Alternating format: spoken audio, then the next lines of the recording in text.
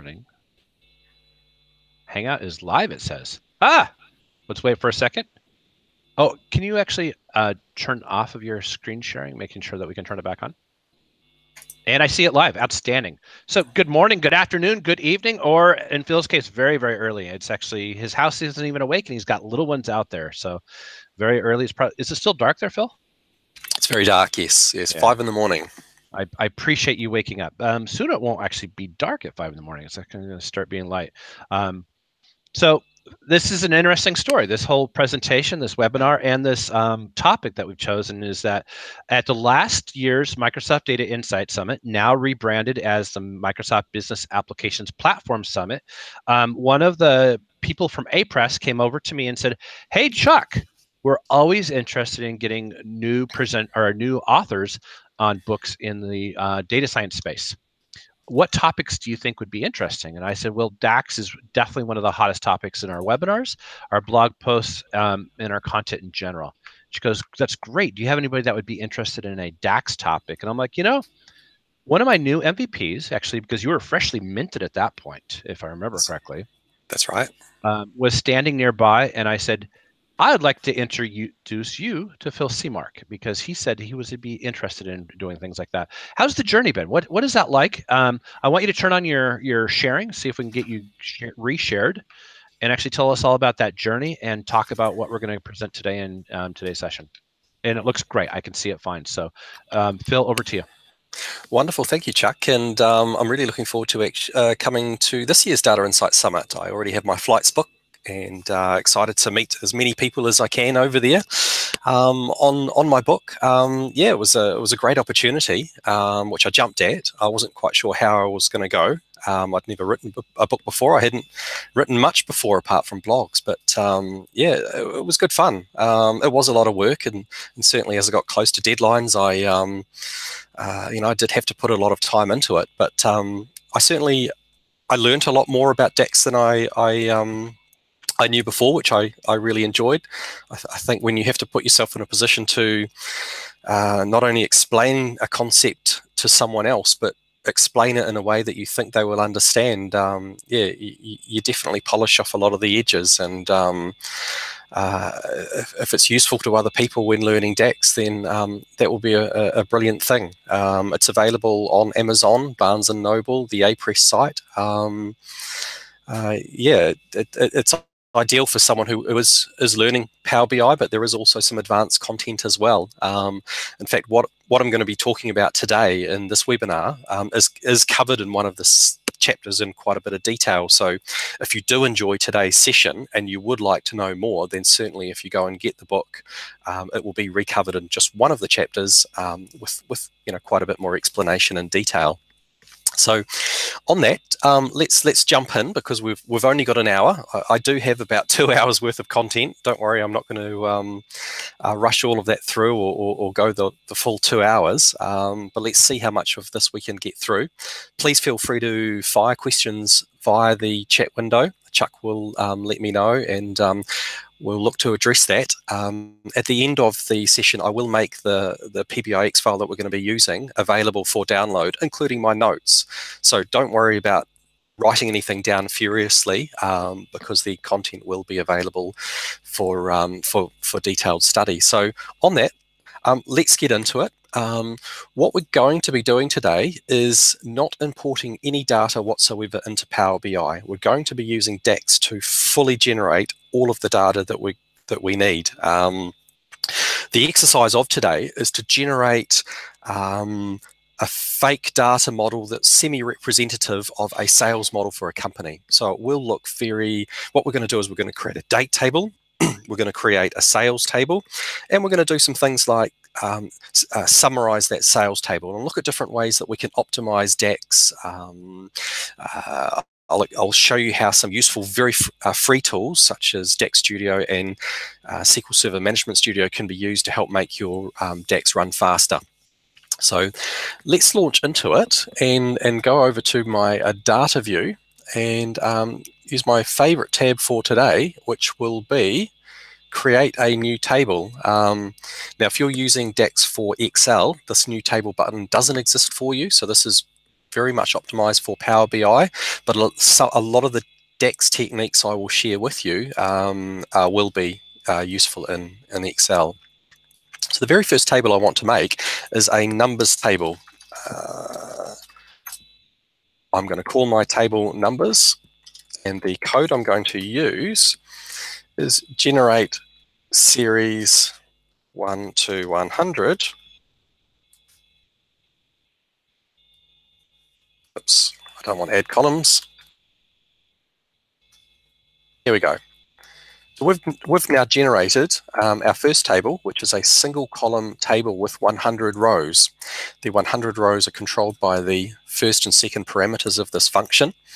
The third parameter can control the skip of the number generation. So if I change that to a 2, we can see now that it starts with 1 and jumps every second number.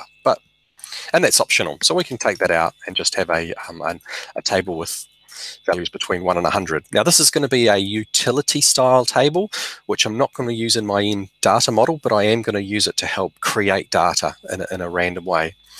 Let's say I don't like the column name here. Now I could right click on the column header and simply rename it using the UI, or if I want to rename in DAX, I can use the select columns function. I'm going to select the columns that I specify from the nested table, and I'm going to call this column name N, and the column name I'm going to use is the value from the generate series. If I press enter now, that's effectively a DAX way of renaming the column. So I have a single table called numbers with a column called N with values 1 to 100. So inevitably, every single data model you're likely to work with is going to need a date table. So let's see how you might generate that in DAX. So we're going to go new table here. I'm going to call it dates. And we're going to use variables to construct this. So let's start with our first one, var base table equals. When you use the var keyword, what you're doing is instigating a new level of variable scope. Now, I'm quite surprised even still today how some very experienced people who have used Power BI and DAX for a long time, and we're talking some MVPs as well, suddenly go, hey, wow, I didn't never realize you could use variables in DAX. So if you already knew this, fantastic. If you didn't know this, I think you'll find it a really nice way to help break up and make your DAX, complex DAX statements easier to build and maintain. So we're going to create a variable called base table, and we're going to store into this variable the output of a function called calendar. Calendar is going to return a table. We're going to have to provide a start date. I'm going to start with the year 2016, the 1st of January, and I'm going to end with today. And when I click OK, I'm going to get an error. And that's because for every time you introduce a new level of variable scope using the var keyword, you need to close out that level of variable scope with a return statement. And I'm going to be returning that variable. Oh, so we now have a calendar table with a single column that starts on the 1st of January 2016 and will go all the way down to today, which happens to be the 4th of April here in New Zealand. I know it's probably the 3rd of April for most of you. Okay, now let's add some columns. I'm going to create a new variable called add years equals. Now I'm going to use the add columns function to add a column to my base table variable. The column I'm going to add is going to be called year, and the DAX expression I'm going to use is going to suck out the year value from the date column in the base table. Now when I click OK, it changes. The reason why nothing is changing here is because we're still returning the base table. So let's return the content of the add years variable now. Click OK. we can see that we've added a column. Cool. I'm going to paste code in here so you don't have to suffer my typing. Now, hopefully this is visible and not too small. Usually on a projector I have to zoom in here. But what I have done here is added another variable called add months. You can call it whatever you like so long as you don't use any other DAX keyword as your variable name, and you can't use spaces like you can with column names and table names. Even if you use the square brackets around the variable names, that won't help. So, but the variable names aren't exposed anywhere apart from in the DAX calculation that you're working on. So what this is going to do is we're going to add two columns in this case. We're going to add columns to the add years variable, and we're going to add a month ID and a month column. And if I change this, I bring that down to the return statement, click the OK tick, that's going to add two columns here. And one thing you can't do in DAX is the sort by and hide features. So if I highlight this column and say I would like to sort it by month ID and hide this just to tidy up my report, they're two functions they're two things you still need the UI for. And what I'm going to do now is add two more columns. One of them is called add day, which is using the same pattern of the add columns DAX function. It's going to add columns to the previous variable, the name of the column, and then a DAX expression, which is going to generate the value for the cell. And we have a start of week here as well. This shows a nice tidy way that you can easily block your days into groups of 7. And if we finally return the last variable, click OK. And here we go. Here's a nice simple date table. Now I can copy and paste this and save this code off to somewhere central in your source control system so that when you go and start a brand new DAX model, you can just paste this in. Alternatively, you could have pretty much the same sort of logic set up in Power Query, or if you're lucky enough to have a data warehouse that already has calendar tables that are optimized and configured for your organization, then they're good too. Probably the main thing I wanted to show you was the DAX pattern of using variables as a nice tidy way to break up what otherwise might be quite a large, complex DAX statement. I could have generated all this in a single statement, in one big long line as well, but I think breaking it out using variables allows me to easily maintain, see what's going on, and plus you can throw in comments as well. So here's one way you can create a date table. A nice alternative way to create a date table, here we go, I'll just throw this in as dates alternative, also uses variables. So we see here of the variable of base table establishing the same single column set of rows, but we use the generate function, which is kind of like a cross join, Cartesian join, inner join style function to allow two tables to join together. We'll have a look at this a little more detail later in the presentation. But here we can see we have some DAX expressions being assigned to variables, and we're returning the row. Year returns the base year DAX expression. Month ID returns the base month ID DAX expression. And when I click OK, we actually get exactly the same table, but just using a different notation. I do prefer the readability of this alternative one. And like I said, you can extend this to customize your own start of week or anything that's useful to your own organization. So we have 3 tables in our model. We have our dates alternative, which we will park. We have a date table, and we have a numbers table. So the next table I'd like to generate is a sales table, and I'm going to combine my numbers and dates table to generate what hopefully will be a semi-realistic looking sales table with product IDs and quantities and prices and totals. And so let's jump into that. So jumping back to our modeling window, we're going to create a new table, and we're going to call this sales equals first table equals. What I'm going to do is generate dates with numbers. Now remember, we've created two tables already in our model, and they are called dates and numbers. The generate function is going to smash them together in a Cartesian way, and we're going to get the number of rows for every row from dates combined with every row from numbers. So let's see what that looks like. Return first table. Okay. Here we go.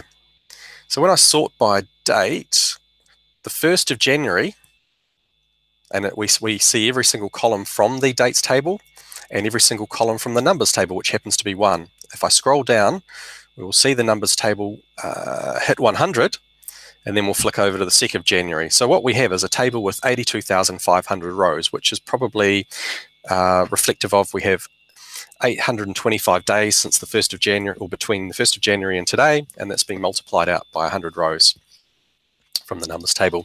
But I don't want exactly the same number of sales for every single day. I want a mix. I want a randomized mix of sales per day. So I'm going to filter my table, and I'm going to use as my filter condition the value of n, which is our last column, is less than a random number. So ran between, say, 2 and 7.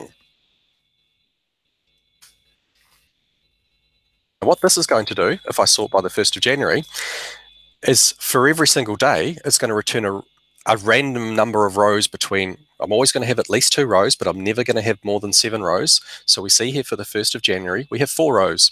For the 2nd of January, we have 3 rows. For the 3rd of January, we have 2. So it's kind of mixed up. Not massively, but I could easily tweak this by simply changing the parameters of the 2 and the 7 here if I wanted to create more.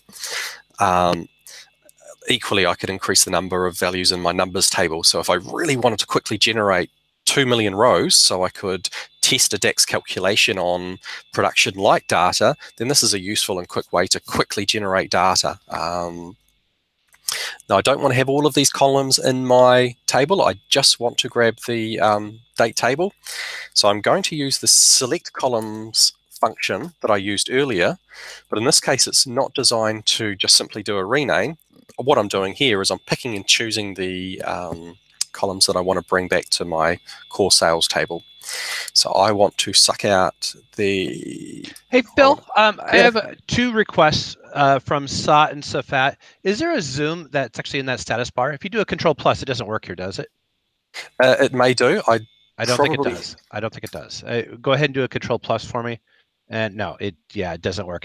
So I have been listening to your comments. Oh, it is working. So you actually have Zoom it installed. Okay, because it's not a native function. Okay, go ahead. Sorry.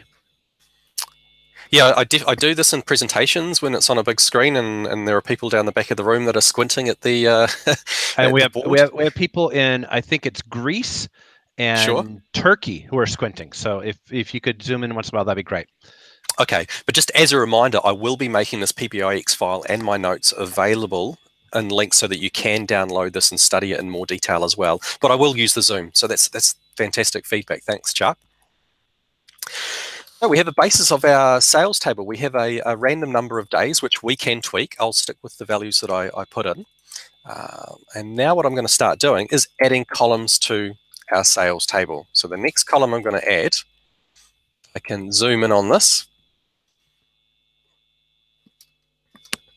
is going to add a product column.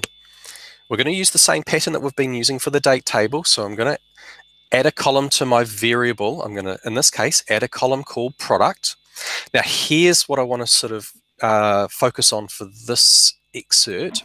What I'm doing here is I'm using the var keyword again. Now, what this is doing at this point is instigating a new level of variable scope.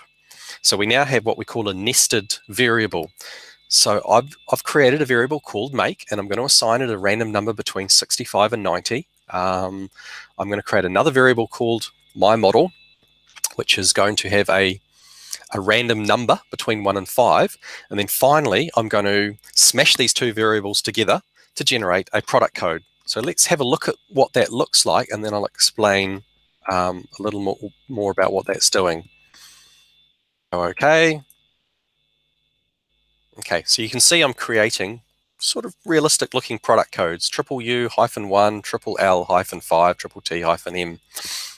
So the triple nature of the letters is the repeat function is creating 3 of my make. Now my make is just a number between 65 and 90. Now they are the ASCII codes for the uppercase letters A through Z. So what we're generating in this case is probably a number quite late in this say 85, and we're using the unichar function to convert that back to its ASCII character. Now that's a fantastic function that you can do for things like KPIs and emojis and widgets and thumbs up and thumbs down. That it's a great one to explore. And we're simply concatenating with the my model, which is generated here. So we'll never have a number between we'll only ever have a number between 1 and 5, and we're using the standard Microsoft format string syntax, which converts the number or places the number into the hash. So that's how I'm generating that. But probably the most important aspect of this function is I'm using nested variables.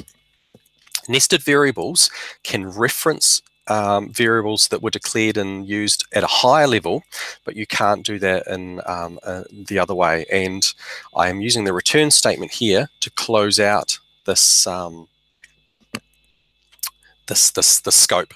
I'm going to use a nested variable in my next statement, and I'll show you that the IntelliSense is smart enough to know that I can't use make or my model. So let's do that. Let's add a quantity column.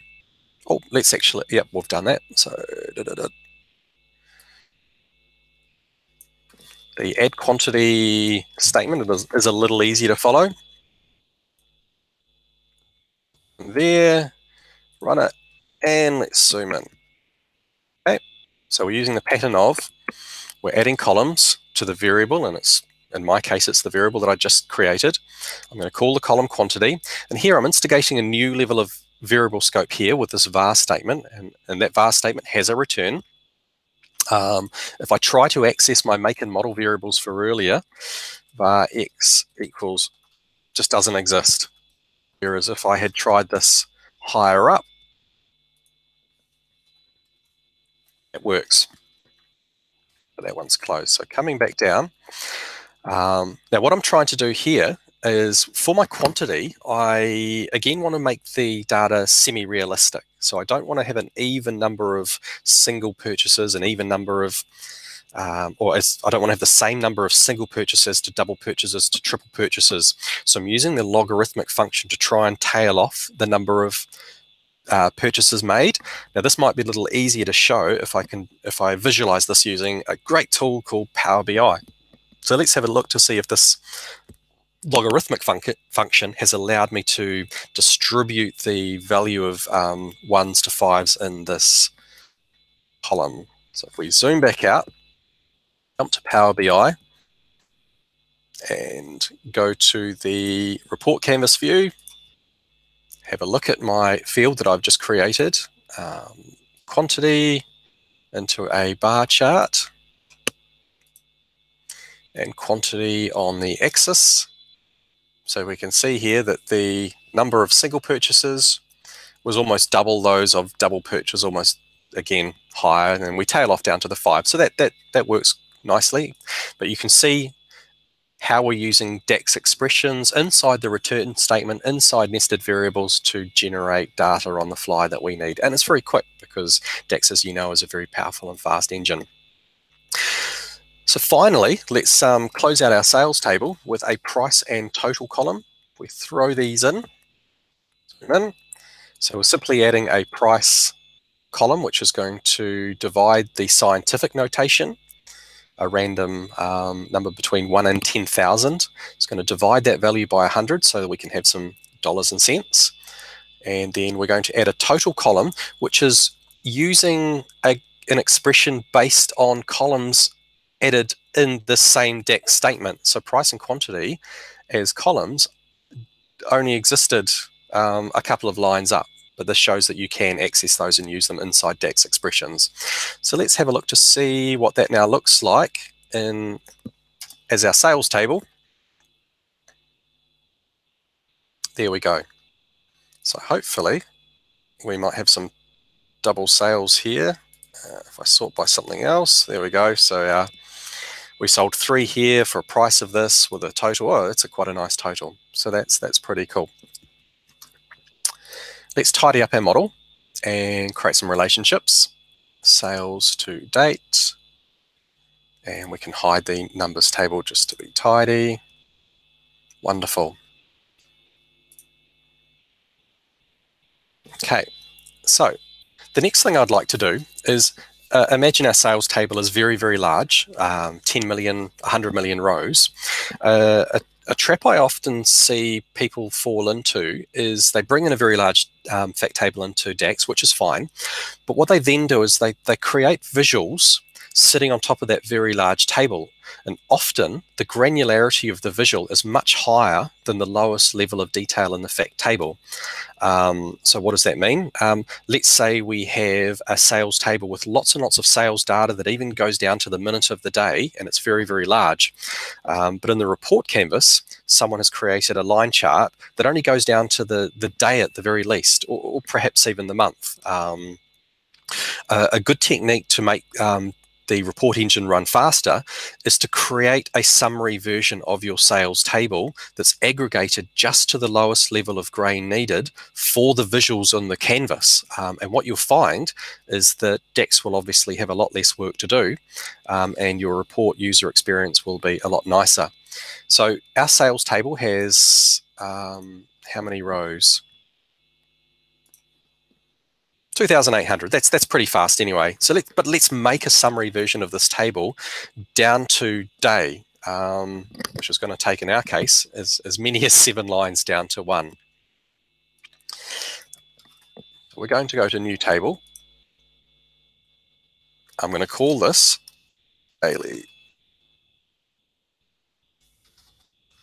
summary. In fact, I'll paste this in as much as we can.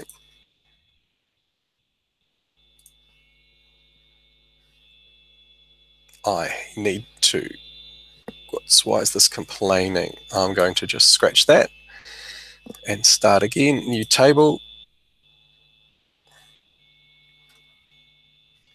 Paste this in.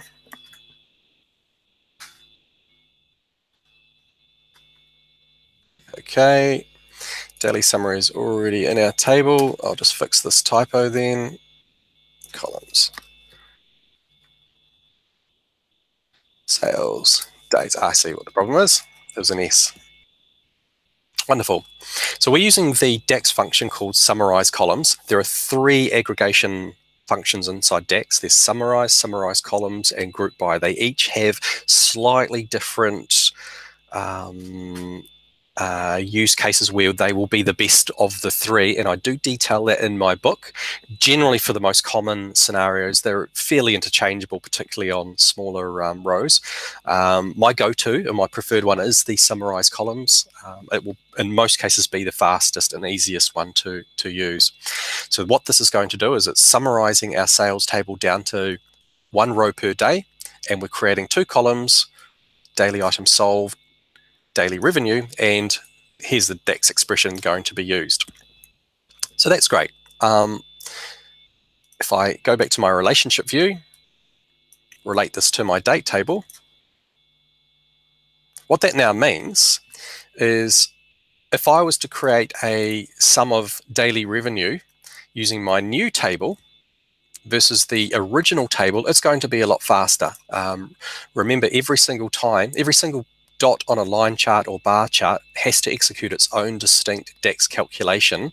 So the less work that has to do, the faster your report will run. So let's go daily revenue. Cool.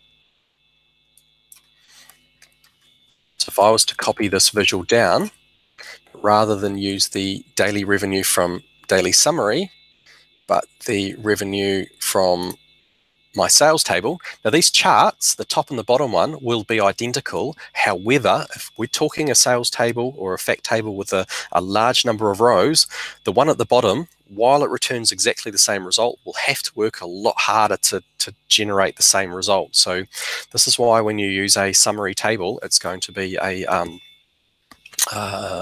better experience for your users. And I believe there might be some things on the radar that we saw in a roadmap release about a week ago from Microsoft that's going to make this a little easier to do. I'm really excited to look forward to seeing a lot more detail about this. Hopefully we'll find out more at the Data Insight Summit. Okay, so now that I've created a calculated table on a calculated table, let's add a calculated measure to this, just to show that you can. So in my daily summary table, I'm going to add a measure, which is going to be the rolling average. I'm not going to go into detail about the pattern here. This is the standard DAX pattern that you are likely to use, but it's running a rolling average over my new summary table that I just created, not the original sales table. So go OK. Let's bring that rolling average into the visual.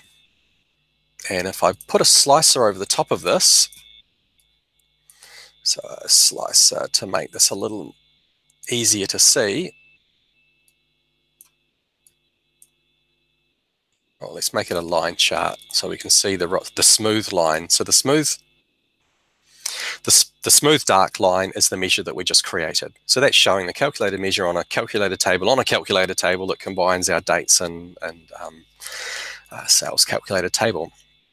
Okay, so one of the things I always like to address in my DAX is the common question of when should I create a calculation as a calculated column and when should I create a calculation as a calculated measure?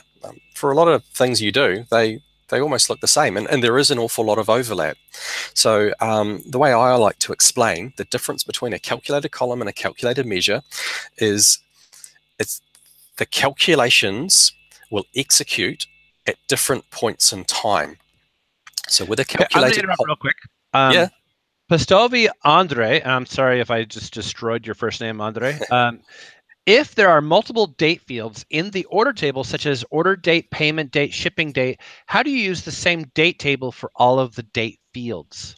Okay, what you can do is take advantage of DAX relationships. Now you can create as many DAX relationships between your fact table and your date table as you like. So if you do have 3 columns in your fact table, such as order, ship, date, you can create 3 relationships to your date table. You can only specify one of those to be default, or the DAX terminology is active. Now the one you specify as being active means you don't have to write any code, and all your DAX calculations that reference columns in both tables will automatically assume that's the relationship you want to use. And you can turn them on and off as at will, and you can control which one is active, but you can only have one at a time. If you want to use one of the other relationships, you have to write that relationship rule into your DAX calculation. And there's a function called use relationship, which allows you to do that. I'll add that to my notes and I'll update that, but that's the mechanism that allows you to have a single date table connected to your fact table multiple times. So yes, it's possible, but you do need to hard code a use relationship function into your calculation, but it works well. It will work for you. So that makes perfect sense. Thank you very much. That was a great question too, by the way. Yeah, I hope that has made sense. So calculated columns versus calculated measures depends on the point in time that they actually, well, they execute at different points. So with a calculated column will only ever execute at the point in time the data is refreshed or loaded into your model. So it executes once, the output of the calculation is put into the column, and then that column is written to your data footprint. It's as if you got that column in that format from the source system that you were importing from. Now, the calculated column code does not execute again. So the values in each row of that column cannot be changed by anything. Remember that DAX has no concept of update, insert, or delete. So they're locked in stone. Filters can be applied to decide to limit which rows are visible or which rows might be used by calculations, but they cannot change the values inside the column generated by a calculated column. I'm saying lots of C words here. Hopefully I don't trip up over myself.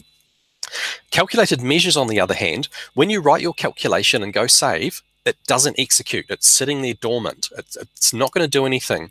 The only time a calculated measure will actually execute is when you drag it onto the report canvas and use it in a visual. So if you have a line chart with 10 points, your calculated measure will execute 10 times when you drag it onto the canvas. If you have a bar chart with 100 values, 100 columns, your calculated measure will execute 100 times over and over and over again, each in the filter context of the axis where it's sitting in. Now, this is a practical session. We're not going to be talking much about the theory of filter context. But when calculated measures execute, the result of the calculated measure is used to generate the value for the point. It's not stored in the physical model. So it makes no impact whatsoever on your data footprint size for the model. But you have to understand that every time you make a data selection or make a filter change, any data point on your visual, on your canvas, will re-execute that calculated measure. So it's busy recalculating over and over and over and over again. So what you need to do is make sure that any code you put in a calculated measure is fast, snappy, and really efficient. Calculated columns, on the other hand, you can afford to make those calculations maybe take 10 or 15 or 20 seconds to execute, because the chances are, if you have a model that's only importing data once a day and it's happening at 2 in the morning, it doesn't matter. Okay, so let's have a look at this in practice, because this session is called Practical DAX after all. So what I'm going to do is show you two very, very similar measures that do exactly the same thing. One is going to be a calculated column, one is going to be a calculated revenue measure. So let's have a look at this. So what I'm going to do to my summary table is add a cumulative value. One is going to be, I'm going to have a column that shows the calculated revenue accumulating, and the other will be as a measure. And you'll notice that the pattern is very similar. Both start with a calculate function. Both use exactly the same DAX expression, which is to sum our revenue column. We're going to be using filter to work out how to do the cumulative nature of this measure. So let's add these calculations. So first of all, I'm going to take the calculated revenue as column, add it over here. So new column, and paste that in. And this is going to be the daily revenue, and dates, and dates. And go OK. And just to make sure, jump to my data view. Daily summary now has a new column that is accumulating by the amount of daily revenue. So that's good. Now that executed at that point, stored, that calculation will not execute again. Let's go and grab my calculated measure version. I'm going to add a measure to the same table. Add this guy in. Okay, fix my pluralizing. Okay, remember this code is not going to execute yet. It will not execute until I use it in my report canvas. So let's add that to our report canvas. So we have, I'm going to my date table. I'm going to create a table in this case. And I'm going to add my calculated, let's turn this into dates, calculated revenue as column and calculated revenue as measure. And if we zoom in, what we'll see is these are producing exactly the same value. If I scroll all the way to the end, which I won't do because there's 800 days there, they are exactly the same value. So in this particular case, there's no difference. And if this is what I was trying to achieve, I would be far better to create this as a column rather than a measure. So what's the difference between the two? Okay, let's copy this, turn it into a line chart, and you see the lines are sitting on top of each other. We have the 2 items there. If I throw a filter onto the canvas, and let's filter by year. Turn this into a list of years. If I click 2017, what's happening here?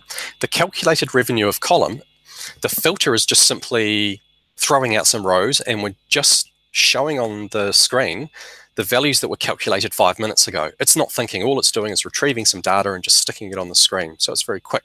However, the measure is recalculating, but in the context of the filters and the rows it's allowed to now see. So the reason why the numbers are now different is because the value for the 1st of January 2017 for the measure, this is all it's got to work with. It can't see any of the rows of 2016, so it has to start with 0, but it is calculating. It is taking however long it takes to execute that calculation for every single cell in this column. Now, what I'm going to do is jump to show you some quite useful tools to help optimize and see what's going on under the covers. And we're going to have a look at the difference in speed between these 2 calculations. So a tool that I really, really recommend is DAX Studio. And I've got an icon here on my desktop. We're going to fire this up. If you haven't used this already, it's I highly recommend it. It's a free tool. It's optimized for helping you write better DAX. Actually, there's a couple more questions. I was actually answering a question for Hero about splitting columns, nothing to do with what you're talking about. And Sunil is asking, why is the grand total changing? So I actually wasn't looking at your screen. I don't know what he's talking the very about. bottom? Yeah. So the total line? Yes. So the reason why they are different is because they are calculations in their own right. The grand total at the in the middle column is actually summing, I think, every single column in here, because this is what's known as an implicit calculation. So we're not just simply placing on the value from the column. There is a DAX is creating an implicit sum of my the value in the rows. So the very large number here is just a sum of every single value above it, which is a static value. Whereas over here, this calculation is a calculation in its own right, and it should probably match the very last total there. Yeah, because this is doing what the DAX calculation asked, and it's doing a sum of here with respect to these filters. But these filters are they are taking on the explicit filter coming from the slicer. Again, I do cover this in quite a lot of detail in my chapter on filters from my book. But that's my quick fire answer. I could probably spend an hour just talking about filter context. No, I think you got it. And with Bardo, actually, it was answered it in situ as well. So I think we're there. Thank you. Fantastic. Excellent. So let's jump back to DAX Studio. So if you've ever used a query IDE, this should be quite familiar to you. One thing I really like about DAX Studio is that you can connect directly to your DAX model, my Power BI desktop. So I'm going to do that by clicking here in my connection dialog. I'm going to connect. So I am in fact connected to my Power BI desktop file. I can write DAX against this. I want to evaluate my dates table. And that's going to, when I run this, it's going to return my dates table. I can filter my dates table to only show me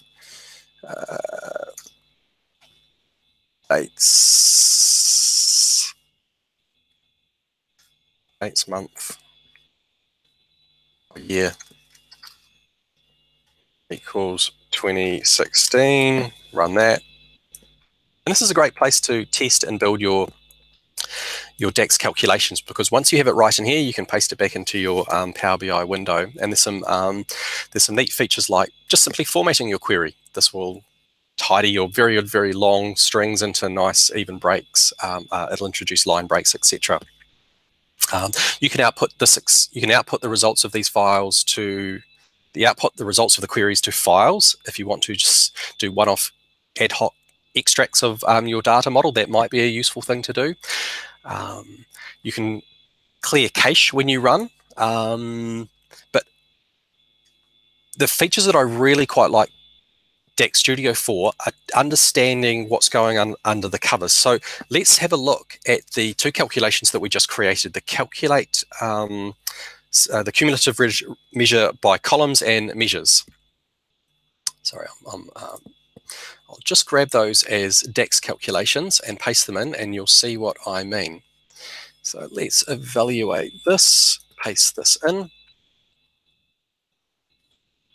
into this window, sorry. Okay.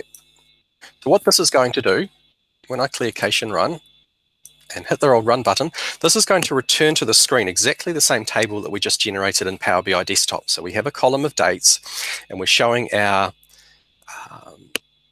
calculate revenue as column and calculate revenue as measure.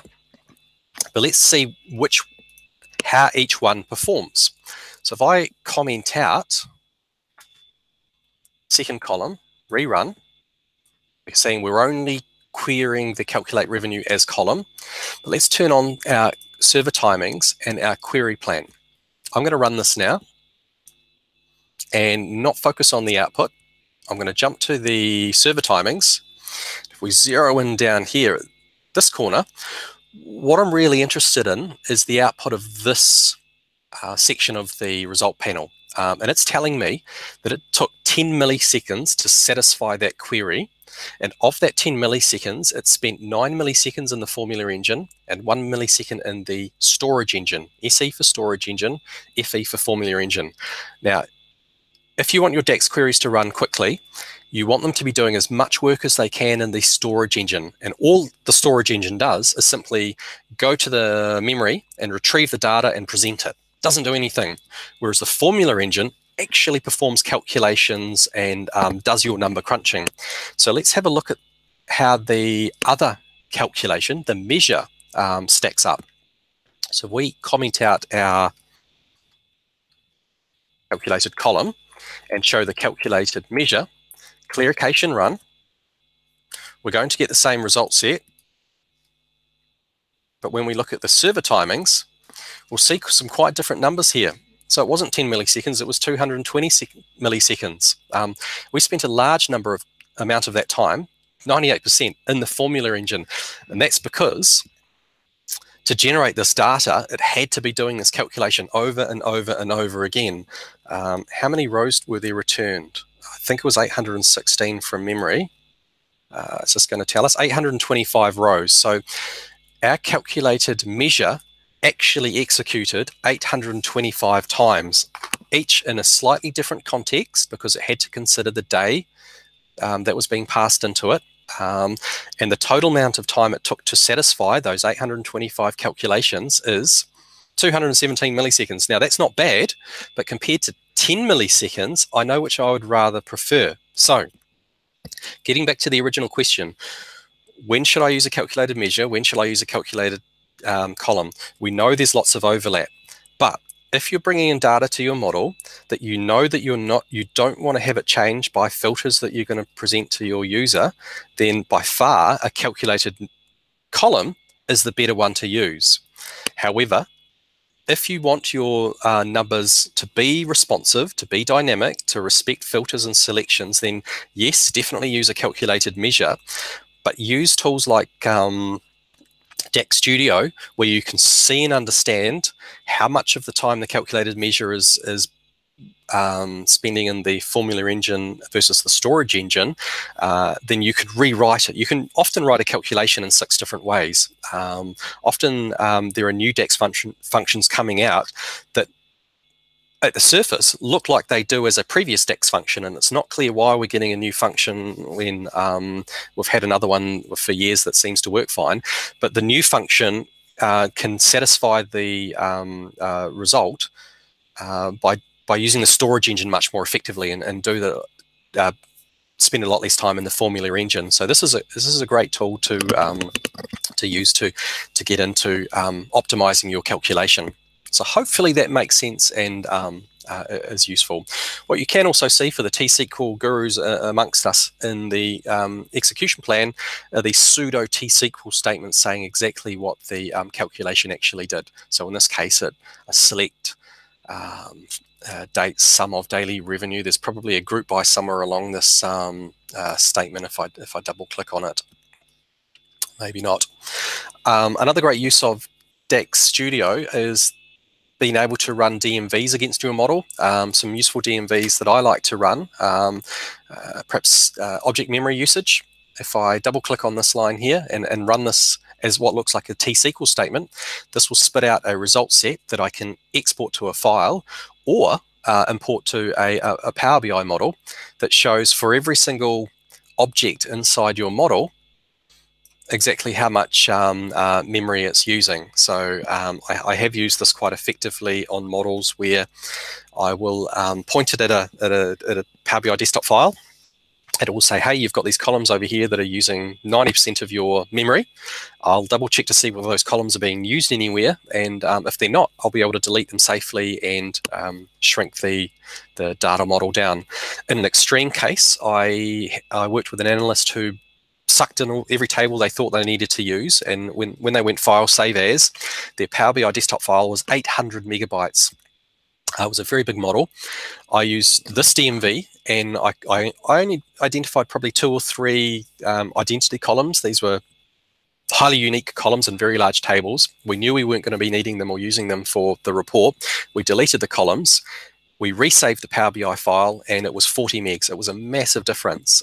It was so much faster to use, so much faster to save, so much faster to publish and import data for. So I do highly recommend some of these DMVs as alternative ways to make your models faster.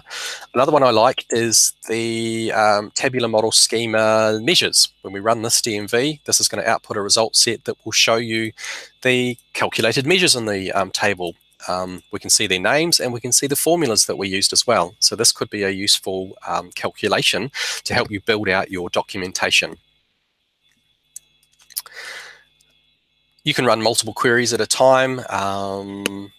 What else can you do? There's all sorts. DAX Studio is fantastic. It's free and they update it regularly. So I highly recommend you download it if you haven't already got it. If you have got it, use it more.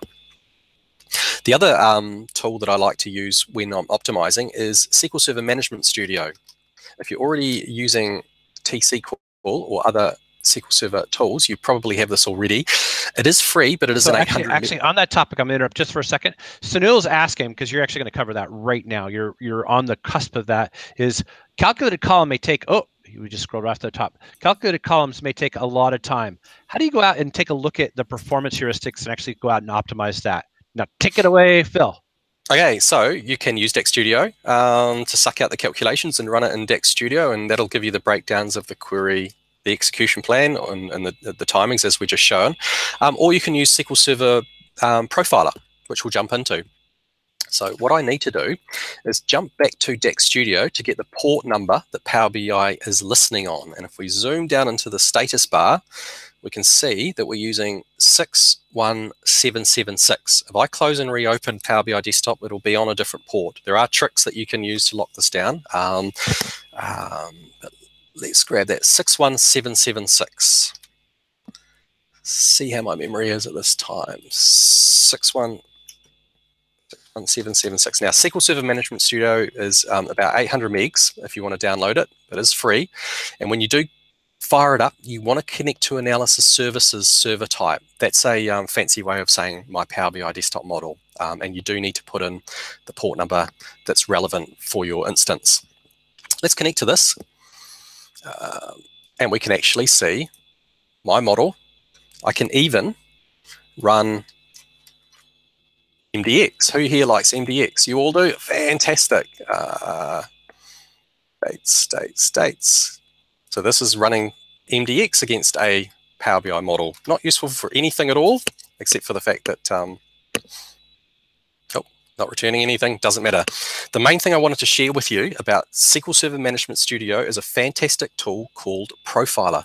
Now that I'm connected to my Power BI desktop model, what I can do is hit Profiler. I can turn on a bunch of events, such as query events, begin, end. There are other ones I could turn on. Let's stick with that. This is clear. If I jump back to my Power BI model now and start doing some things, you'll see the events are appearing here. And let's go to my calculated column. and maybe make a slight change. Let's just break this calculation by doing this. Run. There we go. So in the background, I have captured using using the profiler a lot of detail about that calculation, including the DAX itself. So this is the DAX that Power BI runs against it, and I can see some server timings, and there are other events I can turn on to capture the inner steps that the calculation actually took. Now, this is really getting into an advanced topic. All I wanted to share and highlight was that it's available, and here's how you can go to get into that. And there are some fantastic blogs, particularly by SQL BI, Marco Russo, Alberto Ferrari, about how to interpret the execution plan and how you might use that to try and get your measures using more of the storage engine and less of the formula engine. So we have 5 minutes left. So let's jump back to our model. Are there any other questions up at that point? How are we going there, Chuck? We're actually doing really good. There's a couple questions about the exam 778. Sure. Have you taken that yet? I have not taken that yet. Okay. No, I'm just too cheap. I know it's a fantastic. You know, it hasn't been updated, so it's going to be missing a ton of the latest information. So I can tell the people that are asking, you probably don't need to actually study anything that's been introduced in the last 8 months because it hasn't been touched since then. I am aware that it's quite broad. It covers a lot of aspects of Power BI, including some Power Query syntax. Yep. So if you are used to just using Power Query using the UI, and let's face it, you got to know SMM. You definitely have to know SMM. Yeah.